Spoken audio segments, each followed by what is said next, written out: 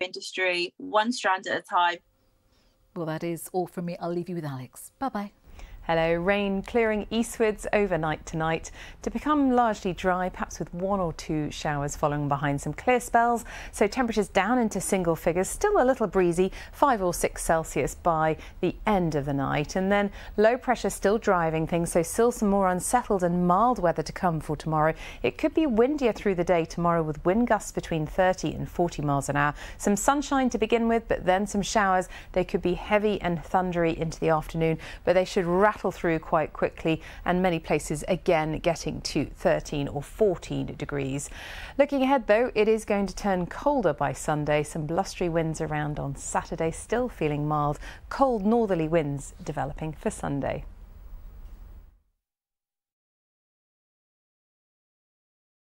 Today we're looking at the state of British politics. Asking, is technology ruining football? Are we too obsessed with our phones? Helen from Hull wants to know, how hot's the planet going to get? And we'll explain why prices keep going up and up. Also, Rach, did you know space has its own smell? Really? What of? The world is fast-moving and can be confusing. So let's talk about it. 5 Live Breakfast with Rachel and Rick. Listen on BBC Sounds. Well, it's been a month. 2 more months of probation left. How do you feel it's going? Do you know how I think it's going? Not very well. At least tried to act like police officers. So how was your day? Well, you know. The usual. Blue Lights starts Monday at 9 on BBC One and iPlayer. Let me see you. And so it begins. The Earth is a big place, Pip. I will teach you. Teach me what? The wicked ways of this wicked city. Great Expectations starts Sunday at 9 on BBC One and iPlayer.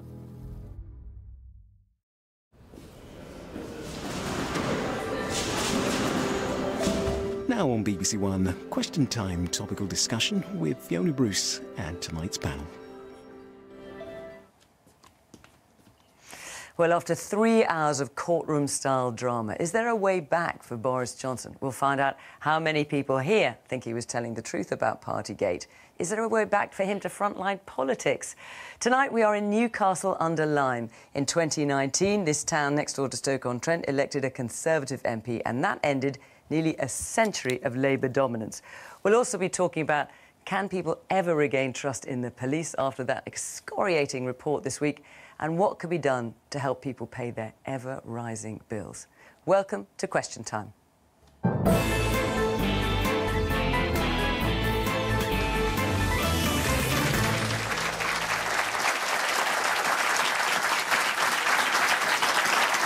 On our panel this evening from the government, Andrew Bowie is in the Department for Energy Security and Net Zero. Indeed, he's the first ever nuclear minister, having been appointed last month. Prior to his election to the seat of West Aberdeenshire in Kincardine in 2017, he was an officer in the Royal Navy. When Louise Haigh was elected as MP for Sheffield Heeley in 2015, she was the youngest Labour member at only 27.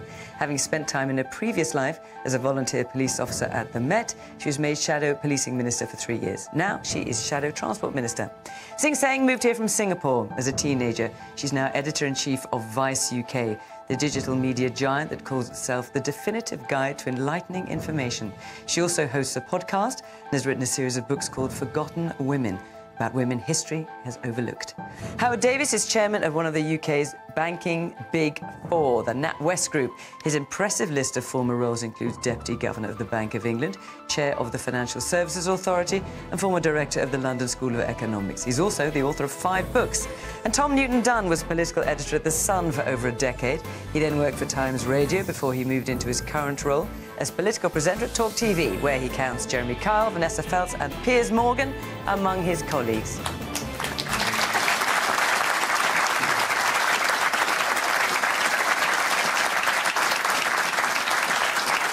Good evening from Newcastle-under-Lyme. Welcome to our panel. Welcome to our audience here. Great to see you. And, of course, welcome to you at home. As always, we're on social media. We're also live on iPlayer at 8 o'clock and then after the 10 o'clock news on BBC One, as always. Good to see you. Let's get the programme started with our first question from Jean Mee. Hi. Is there any way back for Boris Johnson?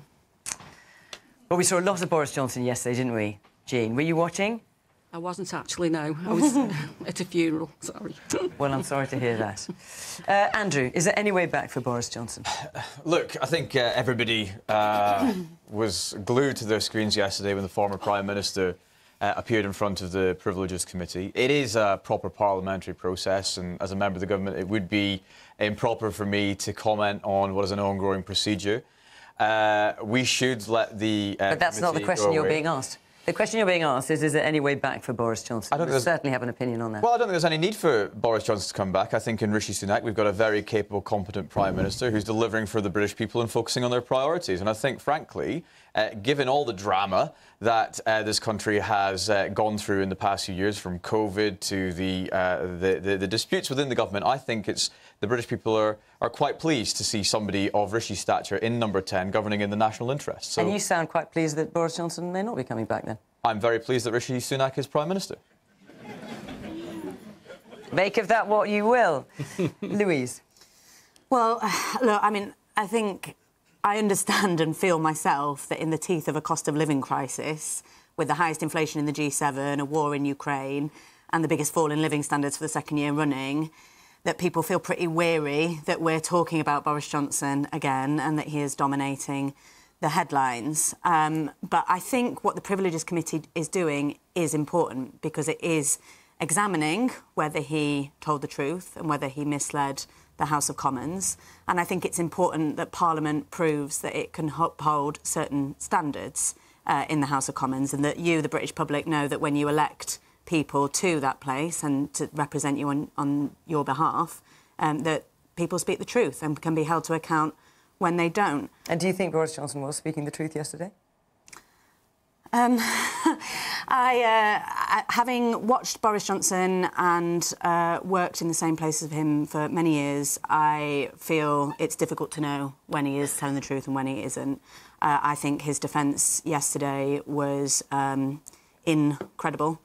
And I think we know for a fact that he broke the law. The Metropolitan Police have issued him a fixed penalty notice for it. I think it's quite incredible to believe that he didn't know he was doing that before he spoke to Parliament about it. But, you know, for all his bluster and bluff, blaming Harriet Harman, Dominic Cummings, the Privileges Committee, describing it as a kangaroo court, I think if Boris Johnson wants to know why his integrity is in question once again in the full gaze of the British public, he doesn't need a well-paid team of lawyers, he just needs a mirror. Man, back there in the glasses.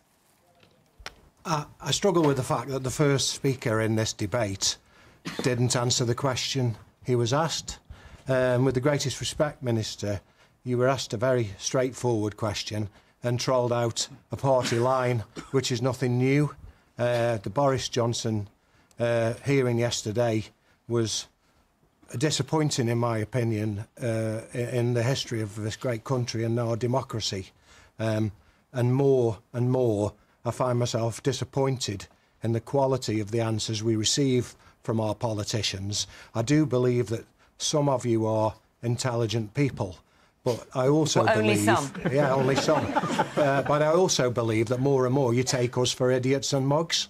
And I would ask, in the run-up to a general election, that you all really consider the quality of the information you give to the voters.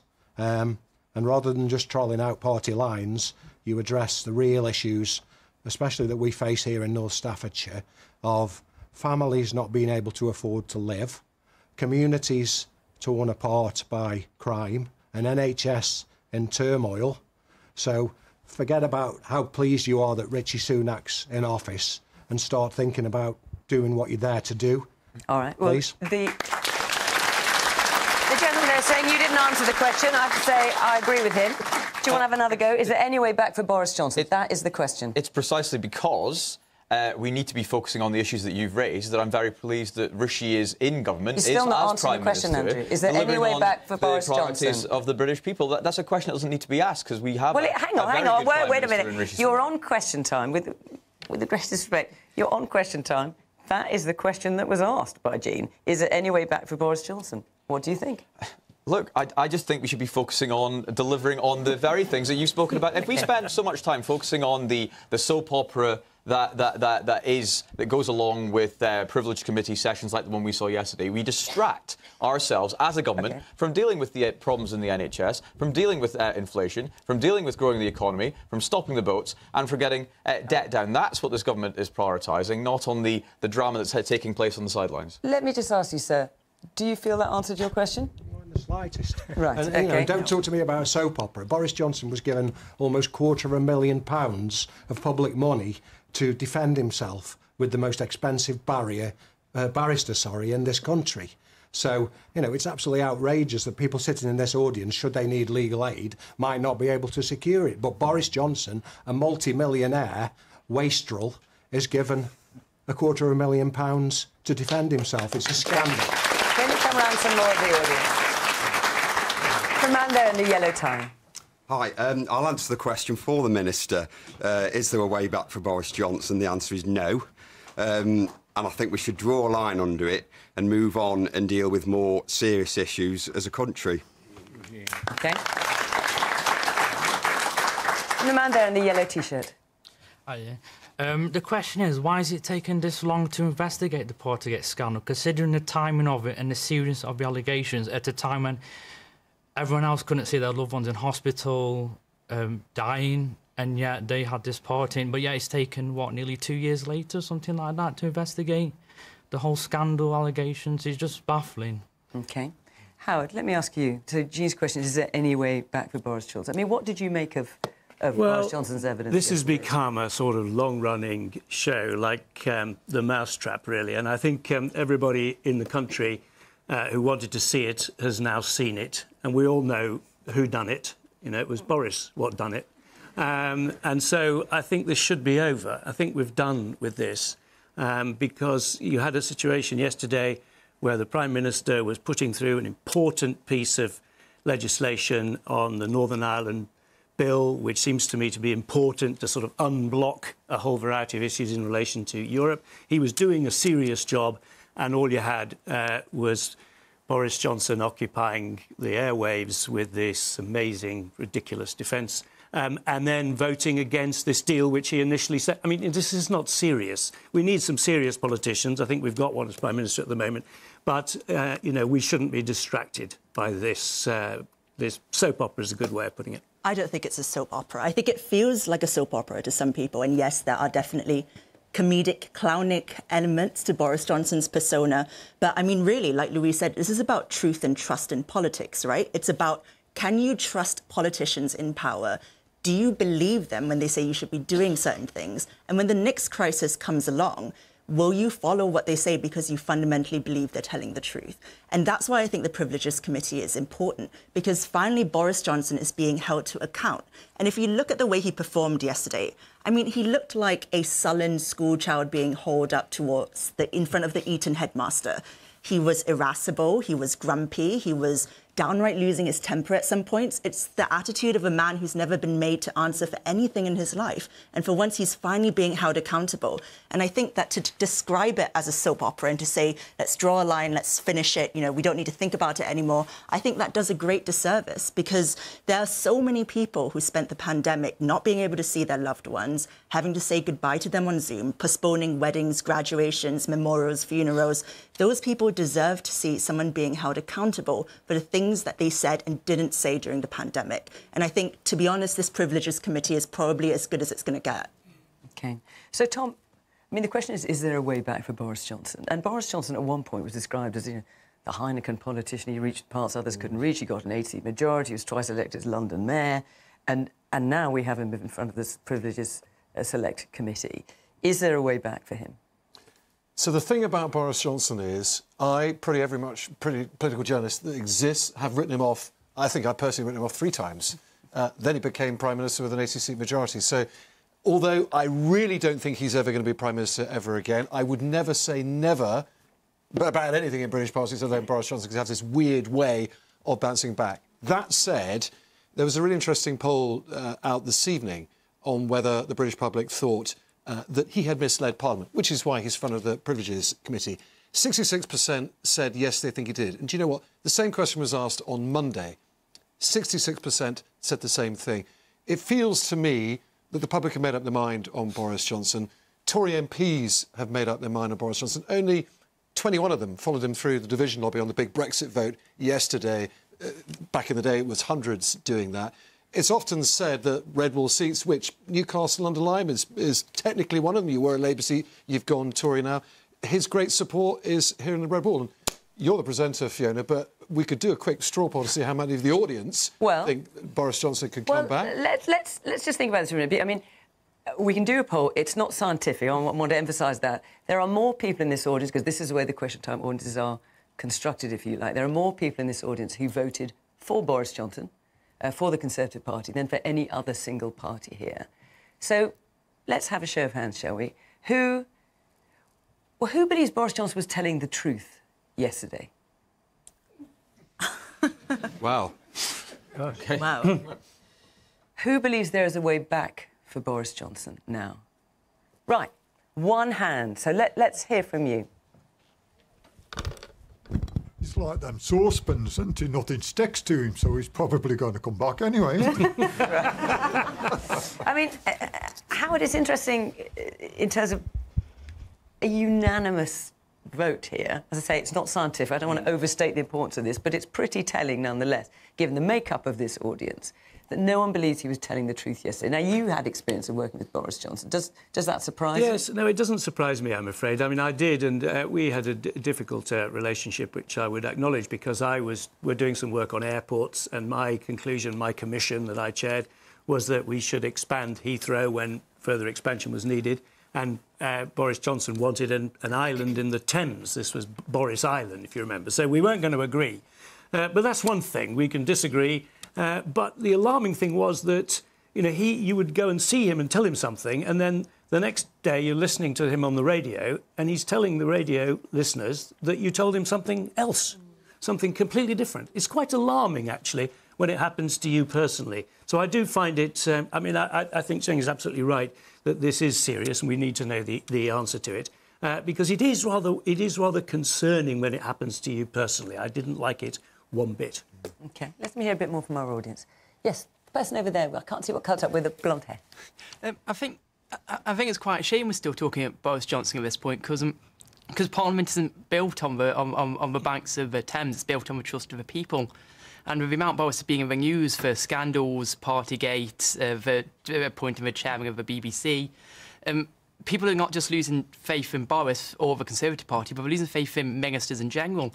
Like the fact that earlier we had someone laughing about a somewhat scripted response from Minister over there. It's a shame that that's how it's gotten now. Politics is no longer a serious topic which controls how this country is headed. It's become more of a joke in the eyes of too many people.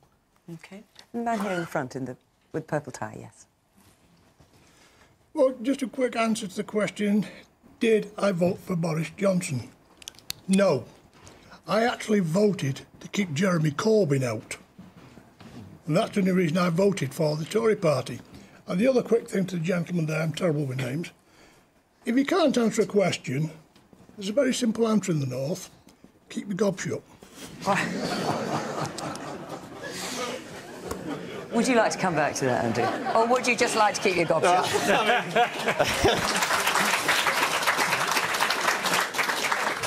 Look, I mean, I completely understand the cynicism and the despair that people hold and with which people look at politics in this country right now. Not least because of the soap opera, if you want to call it that was going on within Parliament yesterday. But, in other parts of Parliament, there was a lot of serious work going on yesterday. We passed the Windsor Framework to deal with some of the issues regarding the Northern Ireland Protocol and develop our relationship, mature our relationship with the European Union. We passed the final elements of our trade deal with Australia and New Zealand yesterday. There were multiple committees sitting yesterday. One of them, Carol Vorderman, was in front of, talking about the menopause and how shamefully women who've actually wanted to raise that yesterday have been treated. There was a lot of serious work going on yesterday, and that's the sort of thing we really should be focusing on, because politics is a serious business, and the vast majority of MPs are working hard on behalf of people around this country, bringing forward policies and coming up with solutions. Not all of them work, but coming up with solutions to some of the issues that are being faced. And I do think it's a distraction, actually, to be focusing on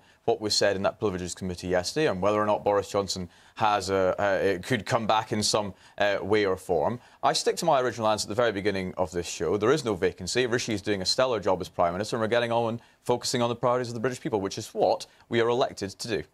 So why was the media talking about Boris Johnson all day? Well, I think that's a question for the media, not a question for those of us who were not focusing on what was going on in the committee. Because he's interesting. Yes, that's fair. And I would also say that we had a huge number of questions about it, which is why we're talking about it first of all. But I'm going to move on, because we had lots of questions about other things. I just want to say before I do that next week Question Time is in Bristol.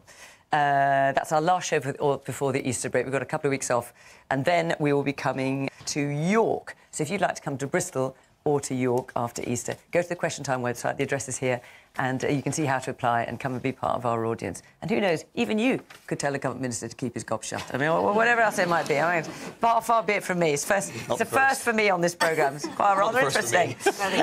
Not a first for you. Right, OK. Right, let's get a question. Let's get a question from Harry. Harry Ferns. There you are. My question is, what action is going to be taken to regain trust in police after this week a report found the Met to be institutionally racist, homophobic and misogynistic? I mean, the report by Baroness Casey was excoriating, I think it's fair to say.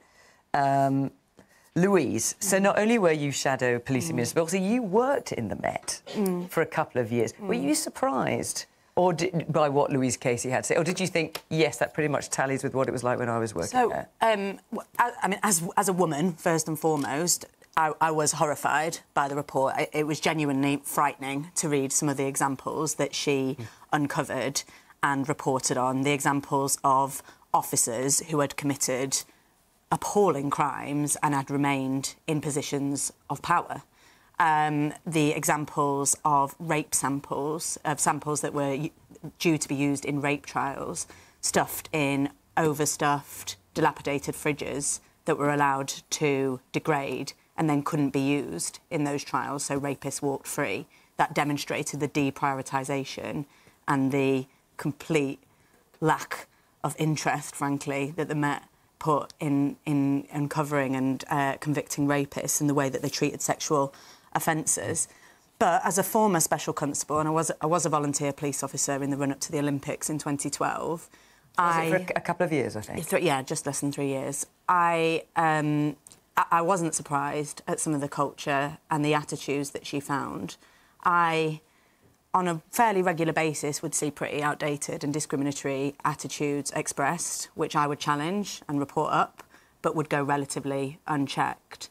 And to suggest that this is an issue that just is uniquely applicable to the Met is certainly not true. I think this absolutely has to act as a wake-up call for British policing. You know, we're 24 years on from the Macpherson report, which found that the Met was institutionally racist.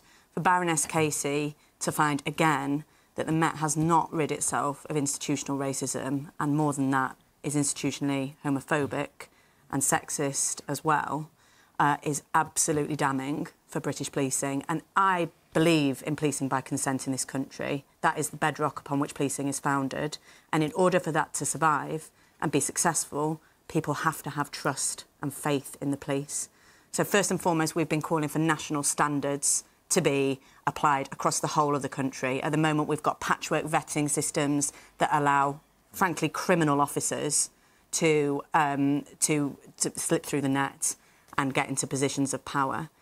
We need to see national standards on vetting and training as well, and we need to see a proper focus on tackling violence against women and girls. I have to say, as a special constable, I worked with some absolutely amazing officers that were shining examples of public service, but we cannot allow this report to be a moment when British policing doesn't stand up and change and demonstrate that it's changed and changed permanently. And when you say you saw some outdated attitudes which you referred up and nothing was done, like what? Sexist attitudes. So what kind of thing? So, I remember being trained at Hendon and being trained on equality and diversity policies, for example, and they were openly sneered at by the trainers themselves. I remember sergeants expressing some pretty explicitly sexist and discriminatory comments, and I would complain to their seniors and nothing would be done about it. I'd say that would be the experience of a majority of officers, female officers in policing. Howard, one of the things that struck me reading the report was how systemic, how endemic this problem appeared to be in the Met, and I guess we'd be foolish to think it is only the Met. And we know there are, I mean, the police force here in Staffordshire is in special measures, for example. There's a number of complaints out against Staffordshire. Clearly there needs to be a culture change in the Met, as well as other things that the government might do.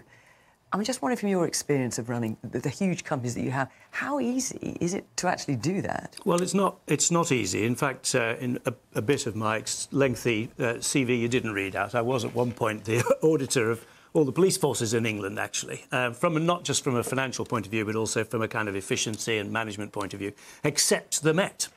And this is the point I think is important, is that the Met, uniquely in this country, reports to two masters.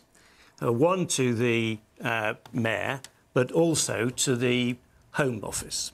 And that's because the Met does things which are in the nature of national policing. So it does anti-terrorism, it does diplomatic protection, all of those rather hard-edged things which we actually want a tough police force to do. But of course it's also the police force for the ordinary people of London, community policing and everything else. And in my view, that does not work. It does not work in many other countries. Most countries have those two things quite separate. You have the FBI in the US, which is quite separate from the policing of New York, for example. In France, you have police force reporting nationally to the Ministry of the Interior, but you have local community, Paris City Police, if you like. And I think when you've got something reporting to two different people, that's effectively you're reporting to nobody. And, you know, we saw the previous arguments about who should be the boss, and the mayor wanted to keep her on and the Home Secretary didn't, and then it was the other way around. It was hopeless. So I really do think that whilst I completely accept that structural change is not always the answer, I think it would be a real shock to the Met if they were broken up. And I think it can be done. There are plenty of international models how it would be done, and that possibly could be the shock that delivered cultural change as well. I think without anything else, I think the Met must be sort of saying now, you know, we're another of these bloody reports. They'll forget about this one like they did the last. And unless something happens as a result of it, I think we'll have these problems coming back. OK, let me hear a bit from yours. The woman here with the green and black top and the long blonde hair. So I've been a serving police officer for 17 years in Staffordshire. Right, so you're a police officer? I am, yeah. So we're very interested to hear from you. Yeah. Thankfully, I've personally never witnessed any behaviour in the force that I serve in. I've never been subject to anything like that myself, thankfully. But we're not invested in. It's like we've forgotten about. I can't begin to tell you what a state the police is in. We can't cope with demand. We're on our knees, and we don't have we're not in a position to go and strike like other public sector workers. What are the government doing about policing? We've just forgotten about.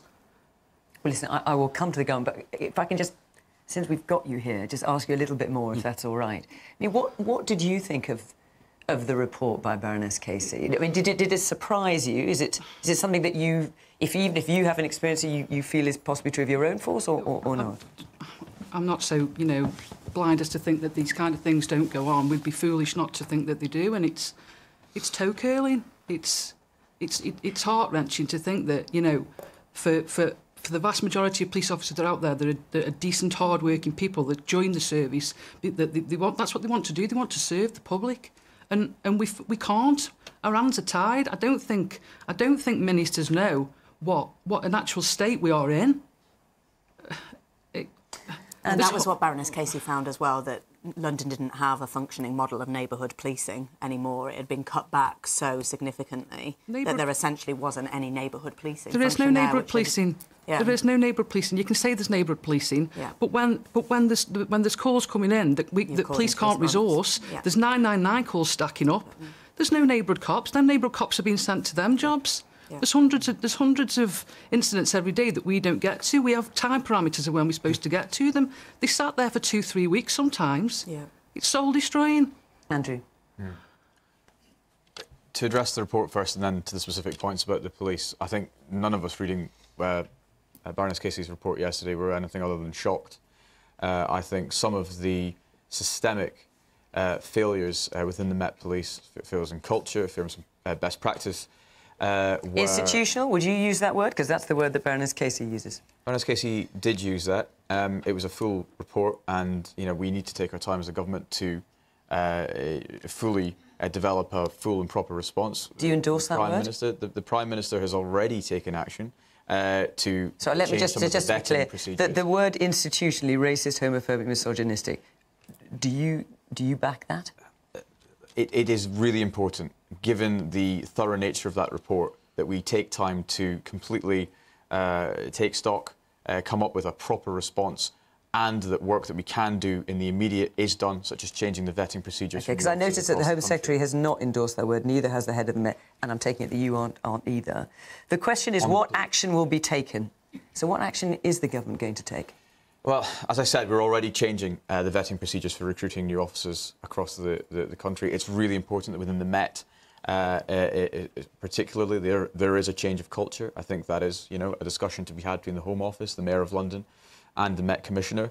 I know how seriously all three of those individuals take the report, and I know that they'll be taking forward responses to that in the immediate future. Regarding functioning and support and financing of policing across the country, there were decisions taken between 2010 and 2015 as a result of the financial crisis that did see police numbers drop in this country. That's accepted. That is why in the past few years we've recruited 20,000 new police officers, 300 more in Staffordshire here. I know that people feel we could do more and we need to have more of a presence of neighbourhood policing on the streets to make people feel safe. It should be noted that crime has gone down by 50% across the country. That's not actually in any small part down to the huge work that you and your colleagues have been doing. And I think before you move on, Fiona, I think we should pay tribute to the vast majority of police officers who go to work day in, day out to protect people in this country in the very best traditions of the police service. That is not in any way taking away from the report. There is certainly actions that need to be taken, but we should also pay tribute to those men and women who go out in uniform with the country's best interests at heart, day in and day out. And just when you're selecting that particular statistic of a 5% drop, what are you talking about? What period is it covering? 50% drop. 50% drop. What period is that covering? From 2010 to 2023, there's been a 50% drop in reported crime across the country, 40% drop in violent crime. These are statistics. Only if you take out fraud. Because recorded crime in England and Wales hit a 20-year high in 2022. You're taking out fraud, which I seem to remember the former Chancellor Kwasi Kwarteng also did. Fraud is clearly a crime as well. Yeah, fraud is clearly a crime, but the fact is that, as I said, reported crime is down 50%, violent crime down 40%. If you exclude fraud. And we are employing 20,000 more police officers across the United Kingdom as we speak. Clear-up rates are at record lows. Prosecution rates are down to 5% of all recorded crimes. And what really is the point of recruiting more officers if you're still going to let people with violent past, people who are prone to abuse, slip through the net? And what are you doing to actually weed out people like that from the force who are currently serving? Well, these are the changes to the vetting procedures. These are the changes to the vetting procedures that the Prime Minister has already begun work on implementing across the country. It's essential that people that we have seen in the very recent past serving within the Met Police and other police forces across the country who should not have been put in the position of trust and authority that they were, wearing that uniform that so many wear with pride and do so well. These people should not be allowed to find their way into those ranks, and these are the changes that are being enacted as we speak. Zing, I'm going to come back to you. I hear a bit more from our audience, and I'd like to hear from you as well. Yes, the woman back there with the glasses. You see, yes, there you are. Yes, we do have some great police officers, but... And I accept the report, and I accept that something should have happened on the original report 20, 30 years ago. My key issue was that what are you doing when things go wrong? What are the police force doing when things go wrong? They're self-regulating, and I really do not have any faith in their self-regulation. Can we not see some form of better regulation of the police when things go wrong and when they themselves are accused of criminal deeds? All right. Yes, the one further back, also with glasses. Examples start at the top, which is government. You've got Dominic Raab under investigation for bad behaviour in his role. For bullying. How many Conservative ministers have had to resign within the last 12 months or 24 months because of their behaviour? It starts at the top. How can you expect other public services to act properly when government aren't setting good examples?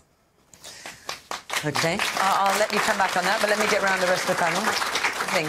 I mean, this is what it all comes down to, right? And, you know, the previous person said, what are people doing how can people regain trust in policing? And your question also relates to trust, right? How can you trust the government is behaving in ways that set an example for institutions like the Met Police? And the sad answer is that in many ways, people in government, those in power, get away with far too much. In many ways, the Met Police were allowed to get away with terrible things. We go back to that question about, you know, are they able to self-regulate themselves? No, they're not. I mean, you just need to look at the police force that David Carrick was part of, right?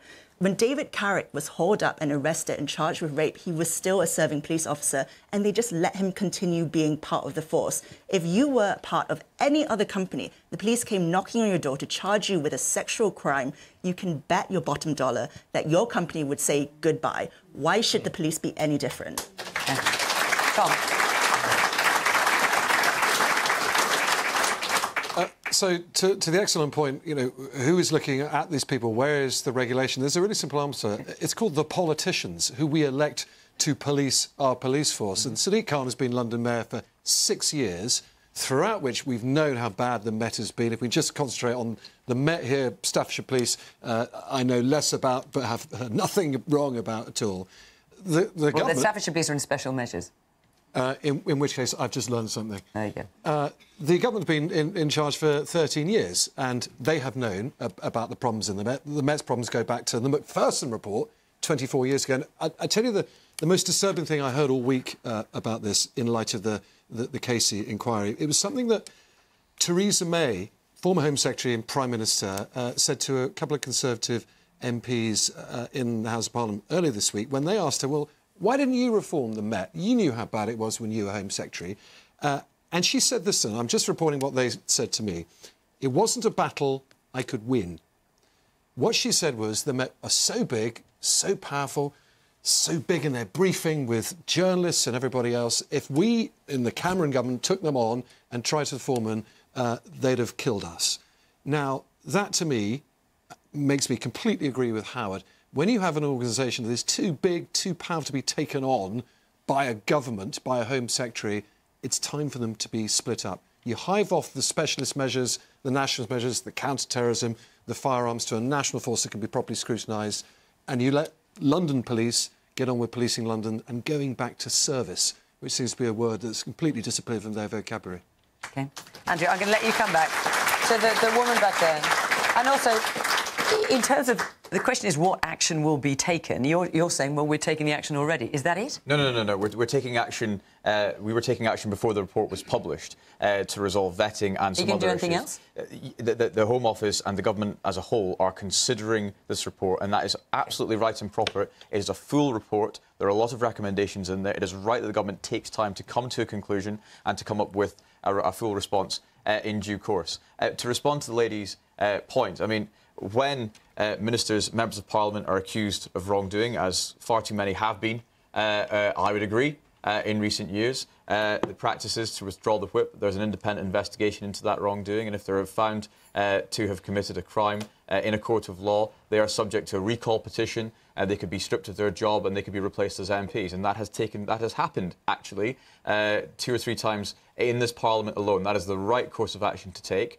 And it is absolutely, as Tom said, in terms of the police, we do have elected police and crime commissioners across England and Wales. They're the ones who are supposed to be responsible for upholding the regulations and ensuring that the police are answerable to the people that they are serving. And in London, it was Sadiq Khan, who has been Mayor of London and Police and Crime Commissioner for an incredibly long time now, when all of this was going on. So really, he needs to take a good hard look at himself. Indeed, he needs to be looking at the report and deciding what actions he's going to take on the back of that as we move forward. Presumably it's hard to look at himself as the government is having a look at itself, given the government's been in power for 13 years. Yes, but we are taking this report. We are coming to conclusions, and we will decide what to do in due course. I very much hope that Sadiq Khan, as the Police and Crime Commissioner of London, is doing exactly the same. OK, I'm going to take another question from Dwayne Barrett. Hi. With inflation rising once again, and ordinary people continue to be unable to feed themselves, how do we get people's costs down? Which is something I expect a lot of people are wondering. And, of course, we had the Bank of England announcing a rise in interest rates again today, now to 4.25%. Howard? Well, I'm afraid that there probably isn't a huge amount can be done in the short term, except what the government, of course, have done correctly on energy prices, which has been that's been helpful. I fear we have to support the bank in their efforts to get inflation down, because we won't get inflation down unless we have interest rates at a higher level, and we sort of dampen down borrowing and dampen down demand, because ultimately inflation is about an imbalance of supply and demand, and I'm afraid that's what we've got. So I think that is going to take a little bit of time. But and Howard, when it comes to food prices, for example, which has been one of the things that has driven this unexpected spike in inflation, are people just supposed to wait? Just put up with it? There's nothing that can be done?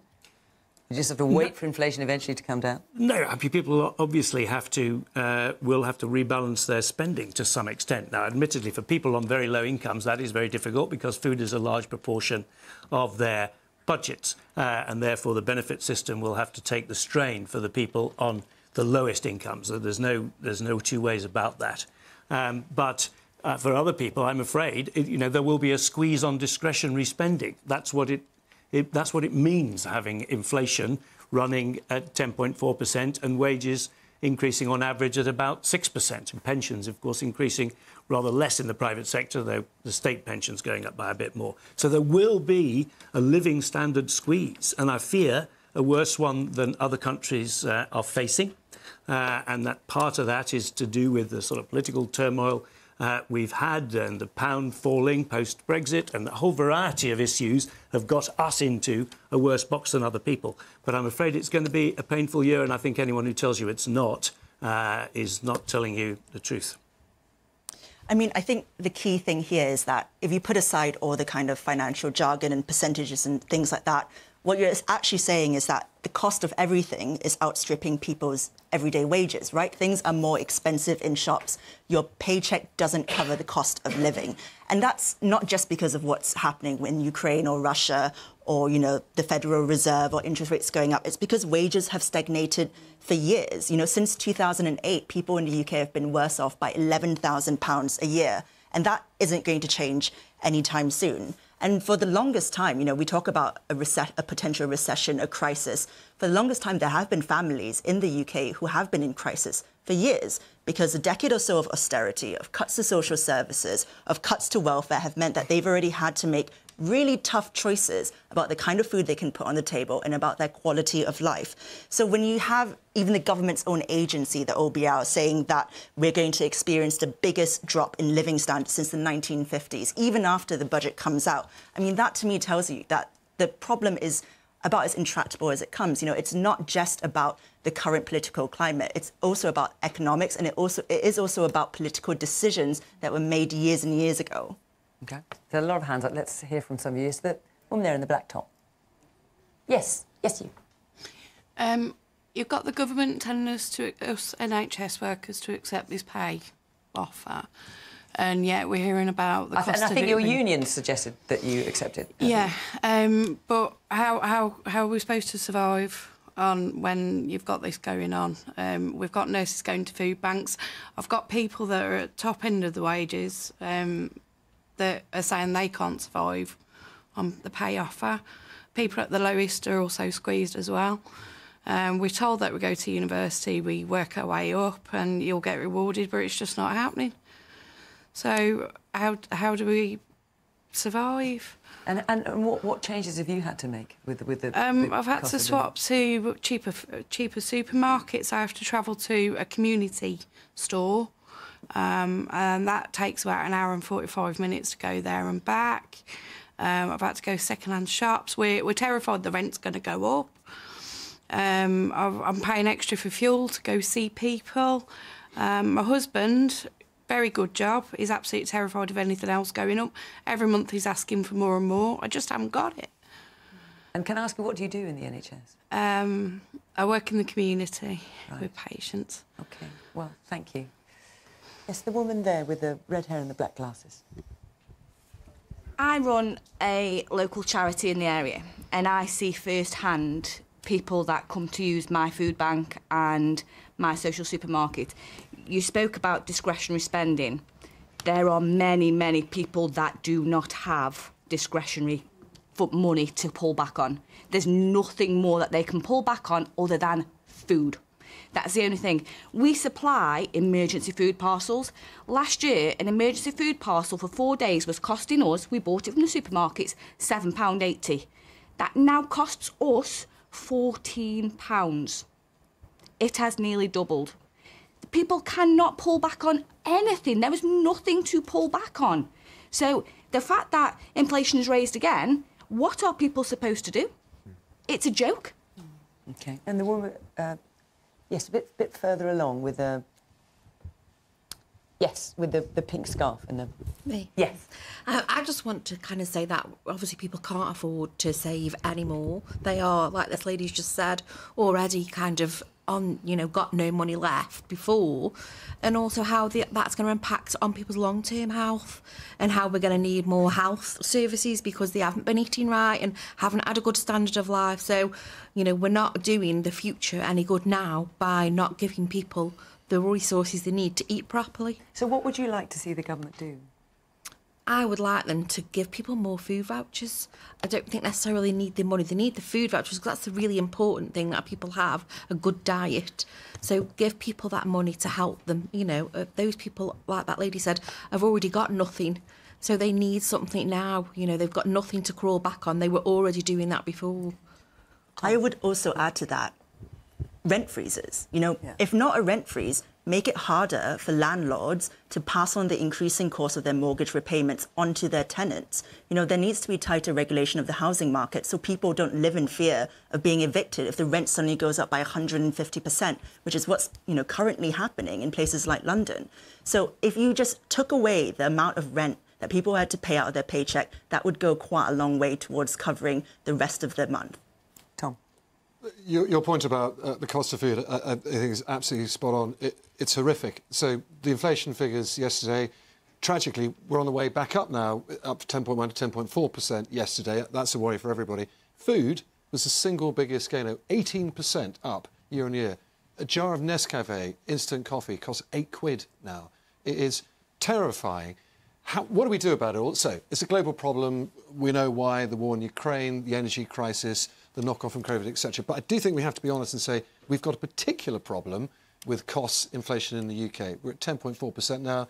Europe's about 8.5%. The US down to 6%. They're both dropping. So, you know, what is so bad about us? And I think there's a number of answers, which I won't give you an economist essay on, but very briefly. We've got a particular supply chain bottleneck because we're an island. We pay a massive amount of tax. 37.7% of GDP now is our tax burden, the highest since the Second World War. Getting people's tax down could help. But let's open the Brexit can just a tiny bit, shall we? Brexit has not worked yet. If we got Brexit to work a little bit better, we could get food in cheaper, and then costs of food would go down a little bit. OK. Andrew? Yeah, I think... Look, you're hearing... I don't want to overstate it, but you're hearing some real despair, actually, from people in the audience. Yes. You had some ideas. You mentioned food vouchers. You talked about rent freezes. The question is, what can be done? Yes, there is real despair out there, and don't just hear it in this room. I hear it in constituency surgeries in my own constituency in West Aberdeenshire and Kincardine. Nobody can fail to notice, and absolutely nobody, no matter how much they are earning, has been unaffected by inflation and the huge increase in energy prices and indeed in food prices. I mean, this all goes to the heart of the matter as to why having inflation and getting inflation down is so critically important, and a critically important mission for this government. In the meantime, what are people supposed to do? I mean, the government has taken huge steps to support people, paying half of everybody's energy bills through the winter, plus £90 billion committed in the last budget to support people who are really struggling in this country. The problem with food, it all comes back to the cost of production. And Tom's absolutely right. We are in a unique circumstance as an island. We import a lot of our food into this country. We need to drive down the cost of production. That means getting energy prices, heading south. I do think that we need to make Brexit work for the United Kingdom. I do think we need to do what we can to smooth the import-export journey into this country. In fact, this government is developing plans right now to do just that. But, you know, in the immediate, I hear these concerns back home. I hear these concerns across the country. I hear them tonight. I'm very pleased that we committed £90 billion to support people. I'm very pleased that we're extending the energy price guarantee through to July. The OBR forecast is that inflation will come down incredibly quickly as we proceed through the year. I really hope that is the case, and energy bills are forecast to come down as well. All of that will go towards supporting people in this country who I know are suffering at the minute. Louise, the question is, how do we get people's costs down? We all know what all the problem is. Everyone's experiencing it. How do we get people's costs down? Well, let me just say, at the start, I think about a couple of people that I've helped this week, and the point the lady there makes about the shadow that poverty can cast over an entire lifetime and the impact that it has on your health, your life expectancy for your entire life. I thought about that very keenly this week when I was helping a little boy who had alerted his head teacher that he'd not had a bath in 3 weeks because his family couldn't afford to dry the towels, couldn't get the towels dried in his house because they couldn't pay their energy bills. I was helping another woman who was potentially made homeless because she couldn't afford her rent anymore. She was being evicted from her private tenancy, and we managed to get into a council house. But these are stories that are being told and being experienced right across the country at such an extreme level at the moment. And as has rightly been said, there are global factors. There is the war in Ukraine and there is the long shadow of COVID. But there are also explicit British factors here, not least the fact that the Tory government last year consciously crashed the economy by attempting to force through tax cuts for the very rich. And Zing's absolutely right. The situation we find ourselves in now does come down to political choices. And last week, the government had a chance to push through a budget that would have provided more support to people at the moment. We're very glad they extended the energy price freeze. We've been calling for that well ahead of them introducing it in the first place. But they also chose to introduce a tax cut for the top 1% of earners in this country. That's the choice that they chose to make. They're not learning from their mistakes at all. We've set out very different choices. So what are they? So because the question is, how do we get people's costs down? So what would Labour do? Well, we would, obviously a very important point is the price freeze at the moment. Tom's absolutely right. We need to go from getting Brexit done to making Brexit work. So we need to reduce some of the barriers to trade in order to improve the supply chain bottlenecks. That's really important. We would increase the minimum wage to a real living wage that genuinely reflects the cost of living. And my colleague Bridget Phillipson has been campaigning for some time to abolish the non-dom tax status in order to provide free breakfast clubs for every primary school child, because it is an absolute disgrace that children are going hungry to learn at the moment. I'm going to take one last question. Forgive me, because I know there's lots of hands up, but a lot of you asked about this other question as well, so I'm just going to try and squeeze it in before the programme closes. It's from Jermaine Lennon. So with the United Nations warning again that this is our last chance to save the planet, are we doing enough? So the United Nations warning again, as you say, Jermaine, this is our last chance to save the planet. I mean, the IPC, the UN body, said in the very near term, global warming is more likely than not to reach 1.5 degrees centigrade, and they are calling for net zero plans to be brought forward by a decade to 2040. In the UK, for example, it's currently 2050. Are we doing enough? Zing? No, we're absolutely not doing enough. And I think what's really heartening, actually, about the IPCC report is that, yes, it acknowledges that we have enormous cause for alarm, but also that we have the tools and the technology already in hand to arrest climate catastrophe. And it makes a very deliberate choice to reject the kind of pessimism that I think hearing headlines like this makes us all feel, to try and empower people to say, actually, no, we have a real shot at changing things. You know, renewable energy is already 9 times cheaper than gas. Why are we still relying on gas when we could just switch to renewable energy? And I think when it comes to questions of net zero, are we going to hit that by 2050? Not with this current government, we're not, because we only have a third of the policies in place right now that we need to hit net zero.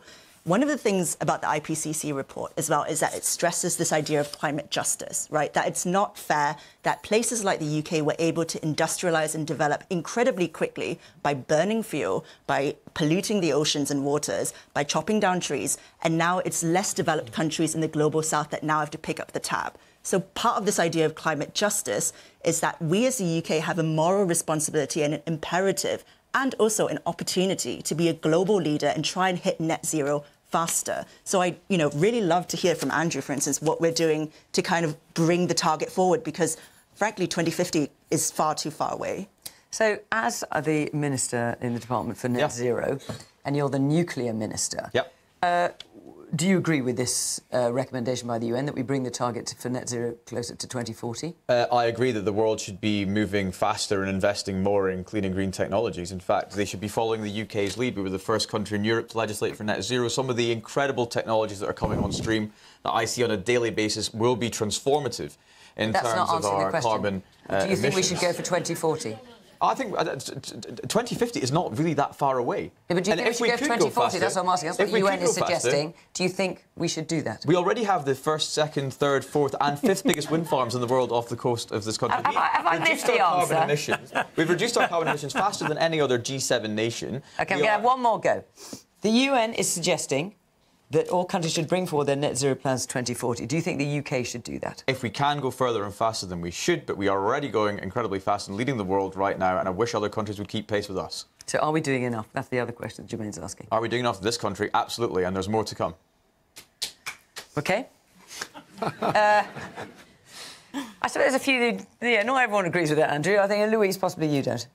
Not only are we not doing enough, the Conservatives' strategy to meet our binding climate change targets, which were introduced by a Climate Change Act in 2008 by the last Labour government, has been found to be unlawful. Legislation was just 28% of your emissions cuts are backed by firm government targets. In my area of transport, for example, the government has a plan, a target to ban the sale of petrol and diesel cars by 2030. There is absolutely no way we are going to meet that target with the progress that we are making at the moment. There are more public charging points in the one borough of Westminster than there are amongst the 11 biggest towns and cities in the north of England.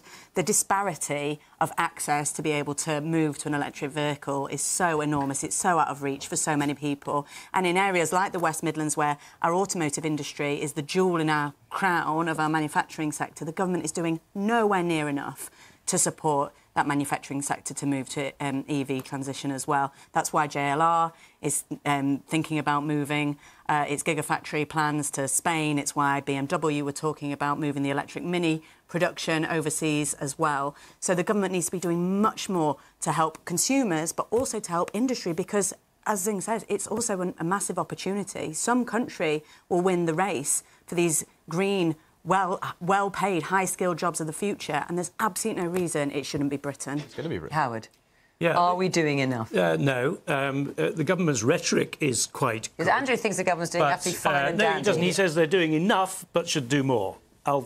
We need to discuss that, as to whether that means anything. But, I think the government's rhetoric is OK, but actually, if you look at what goes on, it's a very confused messaging. Because on the one hand, you have commitments to phase out sale of cars by 2030, but no progress actually to doing it. You have good talk about more renewables, but not enough investment. We have talk about nuclear, but the approvals for nuclear plants, even small ones, seem to be interminable. The government then freezes duty on fuel oils.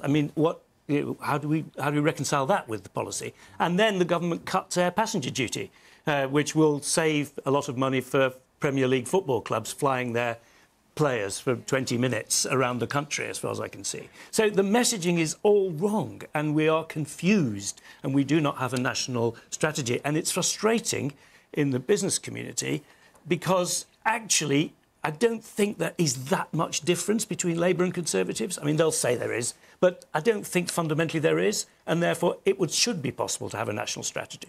Tom? No, we're not doing enough, obviously, because the IPCC is pretty good at these things, for some pretty good scientists, and they say we're heading for serious trouble. I just slightly caveat all my fine panel members' points on here. Of course, we need to do more, but let's be honest, there is huge cost in doing more. We're just talking about the cost of living. It means putting up taxes. Andrew won't tell you that, but that's true. I doubt Lou will tell you that either, and Zing didn't want to touch on that. Of course, we should do all that. The problem we've got here is a political trap, because the long-term, the solutions here are long-term. Political cycles, electoral cycles are short-term. This government wants to get re-elected in about 18 months' time. Lou and the Labour Party want to get in. I don't hear either of them say they're willing to pay for what it needs to do to get to net zero by, say, 2040. OK. I'm afraid we are out of time. This is far too important a subject to only spend 10 minutes on, so forgive me. We ran out of time. There's so many questions we wanted to get through. Our hour is up. Thank you very much to all of you on the panel. Thank you, all of you, very much for coming along, Newcastle-under-Lyme. And, of course, thank you for watching Question Time. From Newcastle-under-Lyme, until next week, bye-bye.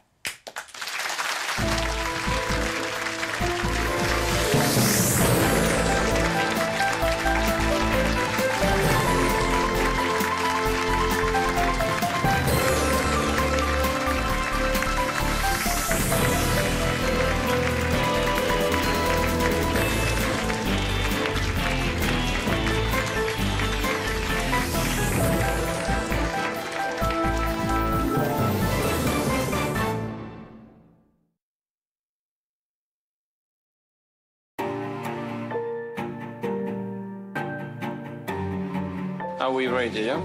We should have stood up to him then. What is happening now is the turning point. I get flashed at hundreds of times a day online. I need them to just acknowledge that what they've done is wrong so that I could take it all off me. I'm giving 4 autistic people the chance to bring their experiences to life. I've got a voice. Press red to watch now on BBC iPlayer. You're not the only one finding mealtimes tough. Over 1.1 million of us have read Family Meals for £1 on the BBC. For cost of living tips and advice, go to bbc.co.uk. I'm back on the hunt for the UK's next top food and drink entrepreneur. I'm so ready for this. I'm going unfading. I want to invest £150,000 of my own cash into one of them. Action. And catapult their business to the next level. Winning this competition would literally change my life. I'm not giving the money away easily. They'll need to earn it. If anyone can't give me a standard, then please go home. This one is a mess. Do not let me down. Gordon Ramsay's Future Food Stars returns next Thursday at 9 on BBC One and iPlayer.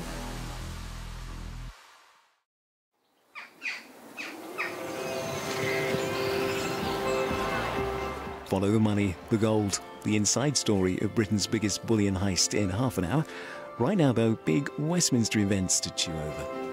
One of the big TV events of the week was the return of Challenge Annika on Channel 5 at the weekend. And we marked that moment on the Newscast podcast, available on BBC Sounds, by speaking to Annika herself. And it turns out she listens to Newscast, and she had a little challenge for you, Chris. Indeed. So this was all about... Well, Annika, you should tell us. Well, she's here now. Yes. Hi, Annika. Oh, it's so nice to be chatting to you, Chris. It's lovely to chat to you. You were doing so well with some little personal challenges you were doing in your life. I thought you were ready for a bigger one. World Poetry Day. Yes. Write a poem in the form of haiku. Yes. Well, How did you do? Well, I mean, fortunately, obviously, I've got no end of spare time in weeks like this politically, so I could devote It's been hours. really quiet this week. It really hasn't has. it? So Really I could quiet. devote every waking hour to the pursuit of haiku, and I can now, rather with nervous trepidation, debut the premiere of the Mason haiku. So here we go. I'm worried about syllable counts and all of that, as well as delivery. 575. Here we go. A week of blonde men. Boris's party's back on air. Trump arrest? How fair? I can't clap because it'll be knock the microphone, but Is that bravo. it? Yeah. Is that it? Annika, you know how long a haiku yes, is? Haiku is very short. Yeah, no, I was settling in. I have got a small glass of something just out of shot, and I was settling in. I forgot the haiku was just. Can you say it again, Chris? Yeah, go on. Here we go. Second time. Listen. Yes, it deserves a I was second just getting outing, as I'm into sure. it. Yeah, Yeah, I'm sure it what you were does. about to say. Yeah, here we go. Here we go. Yeah. Is that Yeah. it? Honestly. Yeah. Sorry. Here we go. It's not such a big challenge as I thought now. Now I'm thinking about it. It's hard writing haiku, Annika. It was. I mean, it's not have building said an animal solid sanctuary in 24 hours. Honestly, but... yeah. When I was awake at 3:30 this morning penning these words, it felt like one heck of a challenge. A week of blonde men. Boris's party's back on air. Trump arrest. How fair? Oh, it's beautiful, Chris. Thank you, Annika. That's what I was. That's what I was hoping for. I think Thank you. I'm disappointed now. I didn't say it in the form of the rhyme of the Ancient Mariner, so it could have gone on for pages. Because I think you've got real skill there. An epic. Oh, thank you. Now, Annika, I was going to ask if you were out on I was going to ask if you were out on a challenge right now, but you just said you're having a glass of wine, which makes me think you're not. Well, I am. Today has been very challenging because I've been painting with Maggie Hambling, our greatest living painter, all day, and then I've come on now to a club where I've met up with Ronnie Wood, who's a friend through painting. We met because he just got in touch with me and said, "I really like your line drawings. Let's meet up."